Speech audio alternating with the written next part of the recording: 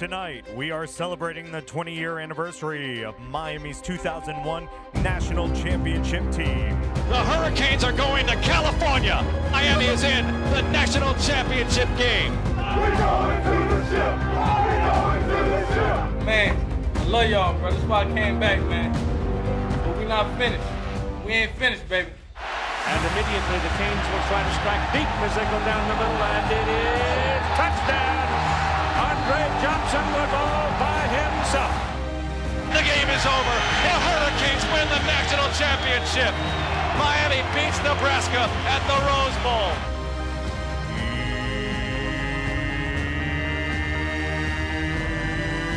Come your Hurricanes!